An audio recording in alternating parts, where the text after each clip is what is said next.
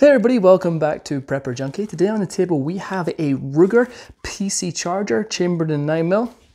Let's get this review started.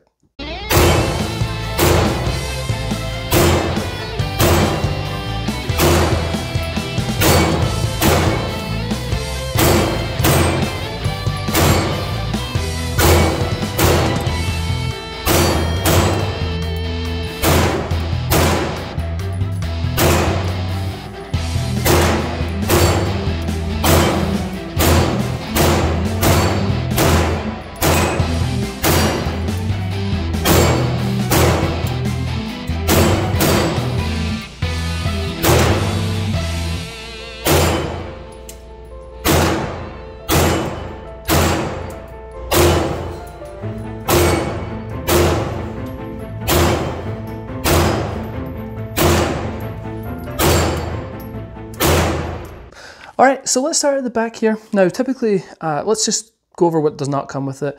At the back here, we have this mount with a with this SB tactical brace on here. This does not come with it.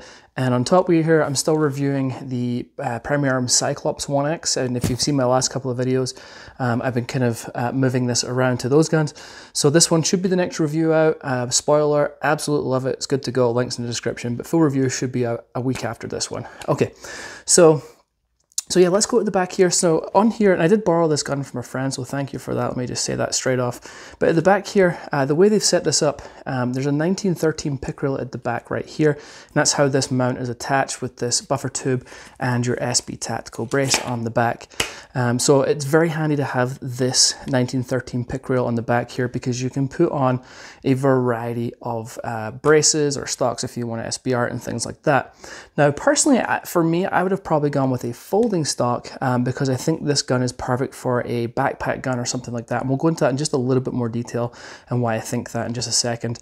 But as I say, you have a variety of options. It's really, really nice that you can switch this in and out to whatever you want to put on there. Moving along here, right here you have QD sling mounts on either side. And I just hit the mag release button. So this would probably be best on a 1-point sling. I don't think a 2-point sling would be necessary on this gun. Moving along, this is all kind of aluminum, steel, very nice. It's a little hefty. It's about 5.5 pounds for this little guy. So it's got a little bit of a weight behind it, but the overall quality of construction seems very, very nice. 1913 pick reel right here.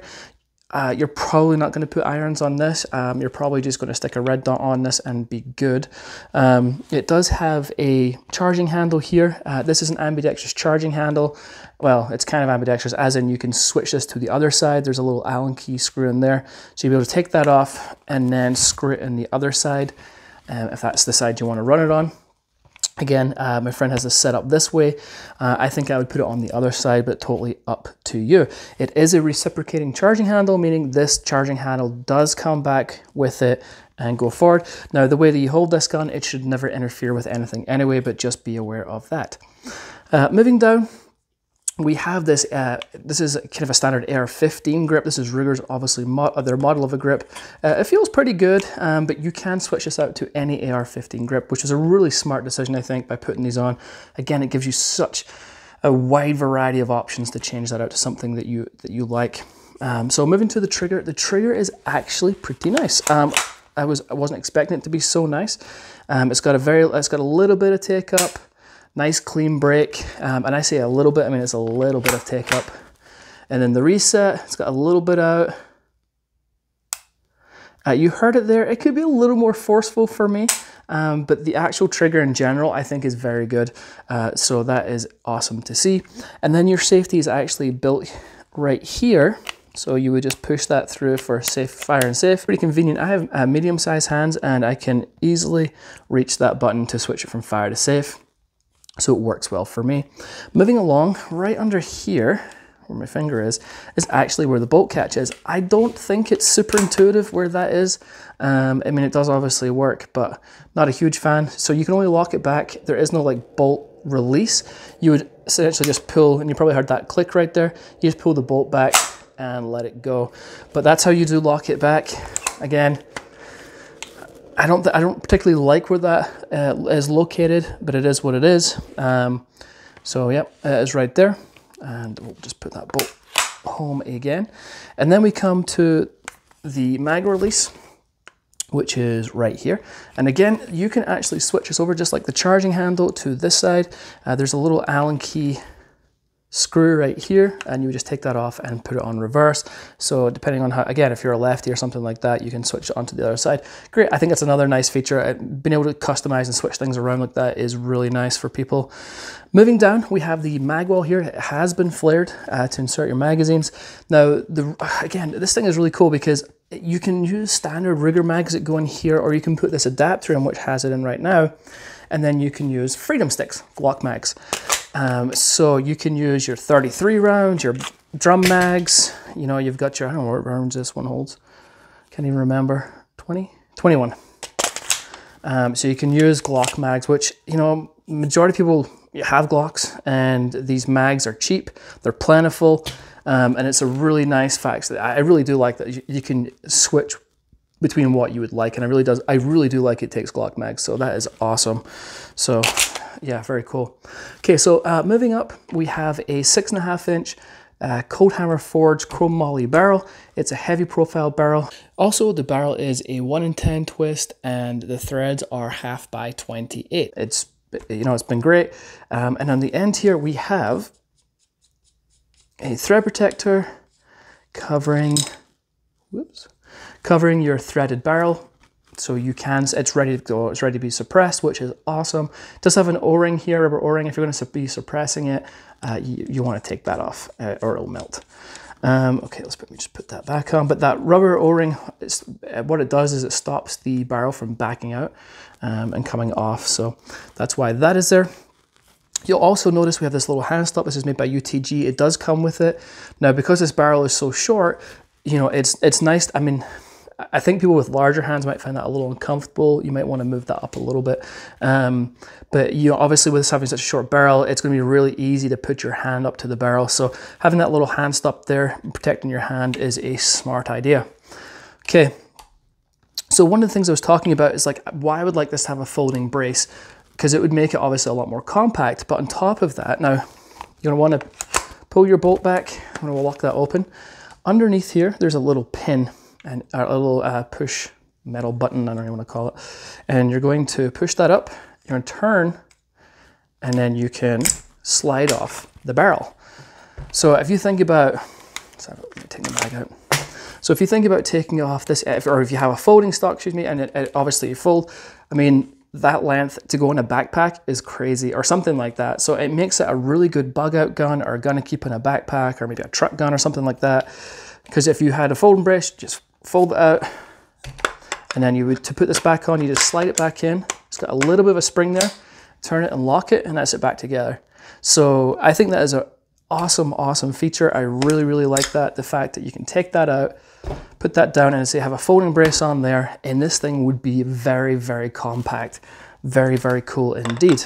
Let me put that back on one more time and lock it into place like so. So yeah, very cool. Again, to make that such a compact package, I would definitely do that. Okay, and obviously this works on a blowback system. Obviously that's why there's no buffer spring. You know, this is removable. Back here, there's no buffer spring or buffer because it is a blowback design.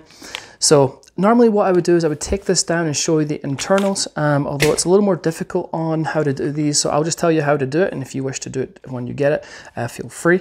So there is 2 screws that you're going to want to take out the charging handle screw. I told you there's a screw in there. You want to take that out, and there's a screw on top right here, and there is a screw on the bottom right here, and then you'd be able to pull off the lower to gain access. And so that would be how you gain access to the internals. I don't like it. I mean, I'm sure for a lot of people it's not a big deal, and it probably won't ever be.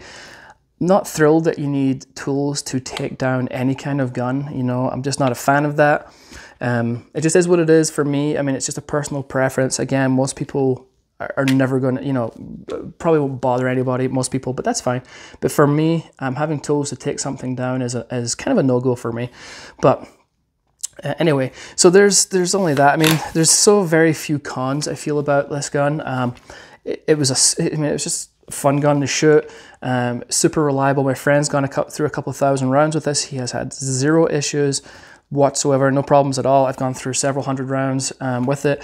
I've had no problems at all. It worked with all the different mags, Glock mags, MN2 mags, and so on, and it was just great. So two little cons for me is I don't love where that bolt catch is. Again, it's not a huge deal. I just don't find it super intuitive. But again, you know, it works. And the second thing is I don't like the fact that you have these takedown screws. Take screws out to take the gun down is probably my second con. Other than that, there is so much to love about this gun. The fact, as I say, you can easily remove the front. And again, if you have that folding brace, tiny package, you can change this with AR-15 grips. The overall construction is excellent. Like, it's a bit, as I say, it's a little hefty, but overall it's a very, very, but overall it's a very, very nice gun. Yeah, I definitely do like it. Put that back in. So, you already seen shooting was great, no problems as I just said. Lots of great features on this gun. Two small drawbacks for me. So let's talk about price. These guns are coming in at about $600 to $700, depends on where you can find them. And I think for today's market with pistol PCCs, not blowback design, I mean, at that kind of price, I mean, it's very, very competitive. Most PCCs, I think, are several $100s above this, but I like it a lot, especially I think you're getting a great gun at a great price, and I don't think you'd be disappointed with it. So yeah, that's pretty much it, folks. If you have any questions, any comments, please ask below. I'm always happy to help out wherever I can. If you haven't hit that like and subscribe button, please do so. It doesn't cost you a dime, but it really helps me out, and I greatly, greatly appreciate it. Link in the description if you want to buy one. And that's it. All right, folks, until next time, I'll catch you later.